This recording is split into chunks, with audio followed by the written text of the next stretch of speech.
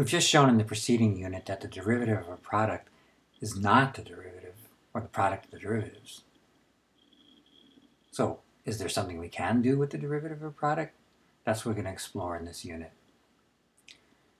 As we usually do, we try to think about the derivative as the instantaneous rate of change and see if we can represent the quantities involved in some terms that are familiar to us. For instance, here we have h of x equals the product of f of x and g of x. Are we familiar with something that's the product of two other things that we can express? Yeah, I mean, we've done this before already.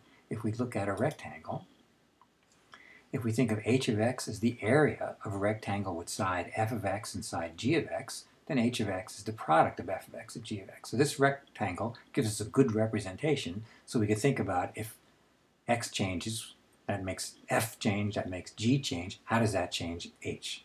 That's what we're after, and then we'll go for the instantaneous rate of change. So let's look at that particular thing. If I change x by some amount, then f changes. Let's call that delta f. Remember, delta is the standard notation for a change in something.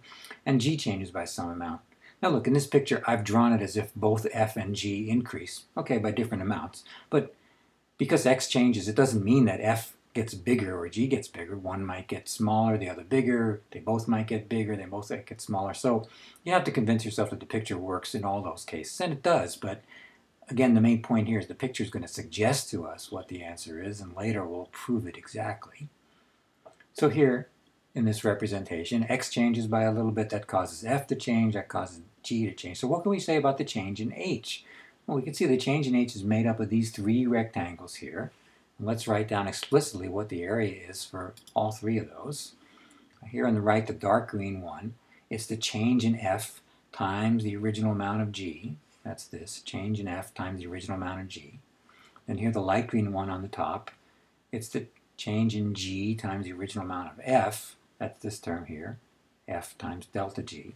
And then in the corner, we've got the yellow one. That's the rectangle. It's the change in f times the change in g.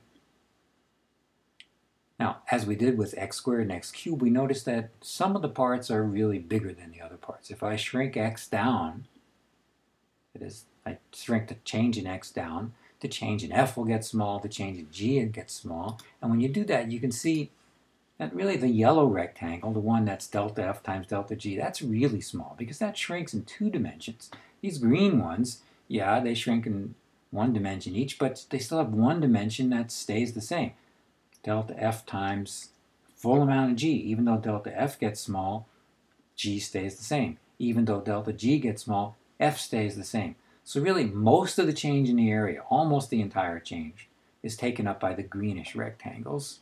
And that's more and more true the smaller x's. So we can write, as we've done before, this change as an approximation. Delta h is pretty much the area of the dark green rectangle, which is delta f times the full amount of g, plus the area of the light green rectangle, which is the full amount of f times delta g. And that approximation gets better and better the closer delta x gets to 0. All right, that's the change in h, the change in the area in the picture. We wanted the rate of change, so we have to divide both sides by delta x. Right? And it's delta x we're dividing by because here, we're trying to find the derivative of h with respect to x.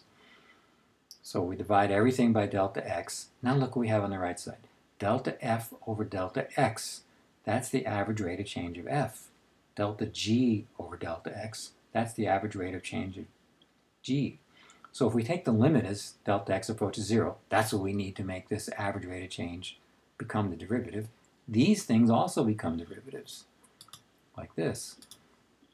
Take the limit as delta x approaches 0, we get the derivative of h with respect to x. That's what we're looking for, h prime of x, is the instantaneous rate of change of f compared to x, the derivative of f times g, plus f times the derivative of g. So we do have a pretty simple, maybe not as simple as we hope, but a pretty simple rule for how to take the derivative of a product. I'll write that in general here. The derivative of a product, f times g, is you take the derivative of the first factor, you leave the second one alone, then you add to that. Now leave the first one alone, take the derivative of the second factor. And look, adding you can do either way. I mean, Adding is commutative. That's the official way to say it. I could write this term first. I could write that term first. Doesn't matter. Multiplication is commutative. I can do it either way. I could put this first, that first. Doesn't matter. But it's important for your own sake when you're going to use the product rule to get it down in one particular way. So let's always try to do it this way so you don't get the factors mixed up. So always write it this way. The product rule. The derivative of a product, take the derivative of the first factor, leave the second one alone. Add to that, leave the first one alone, take the derivative of the second. You're going to use the product rule lots of times in calculus. We'll have a module a little later on showing you how to use it and letting you practice that stuff. One other important point to make here, or technical point anyway. Here in this picture I suggested that when delta x gets smaller, delta f gets smaller and delta g gets smaller. Turns out that's true, but there's a little bit of proof required there. I'll address that issue a little more when we talk about the official proof of the product rule in the next episode.